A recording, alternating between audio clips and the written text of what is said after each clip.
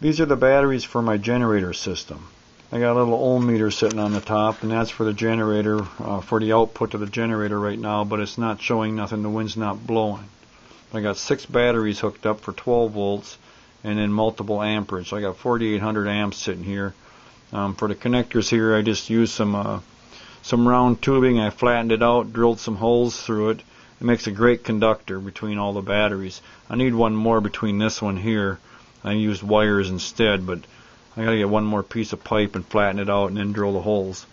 Up here I got a little trace inverter, or trace controller, that's going to control the charge from the batteries. If the generator is charged too much, then it'll divert the energy over to this coil, which is basically a heating element for a water heater.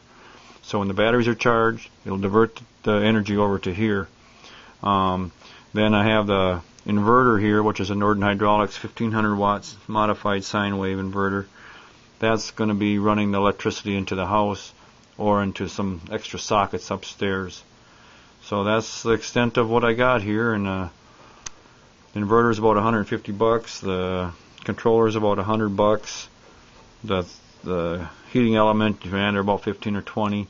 The batteries I got for $120 for all 6 of these because they were a used thing and the guy wanted to get rid of them. They're in like brand new shape. They hold a pretty good charge and they're huge. They're 100 pounds a piece. They're made by CD Technologies and they're like a UPS battery backup battery with like 800 amp hours in each of them. So they're a good battery. Anyways, that's the extent of it. I got 2 generators outside charging the batteries, and then I also have 6 photoelectric cells out in the front that are running a solar collector, hot air solar collector on its own.